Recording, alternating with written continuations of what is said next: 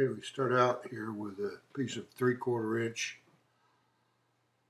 um, tool steel or drill rod, and it has a taper.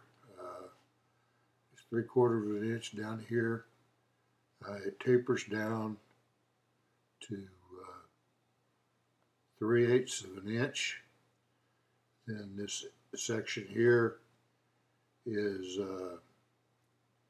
turned to 3/8 of an inch and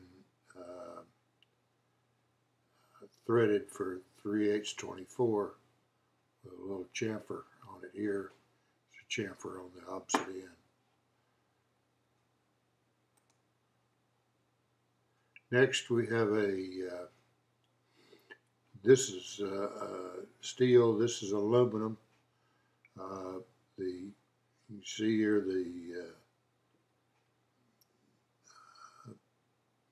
this head here is also threaded 3/8 24, and the handle joins it at that point. What is not shown here is there is an internal piece that goes in here that is also threaded, and it keeps the two ends from going in too far. So we have the ends. These are rawhide in this case, although it's not shown here, but basically these are rawhide heads, and they're pressed in.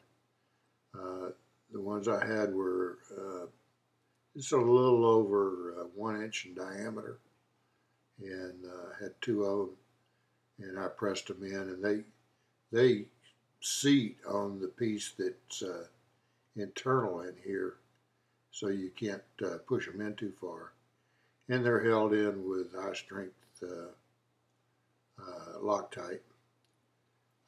This part down here is actually knurled, and that's not shown.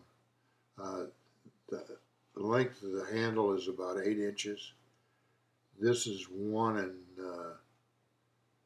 1/4 inch diameter, and of course you have chamfers on each end of it, and it was a 1 inch high-D aluminum tubing that I had.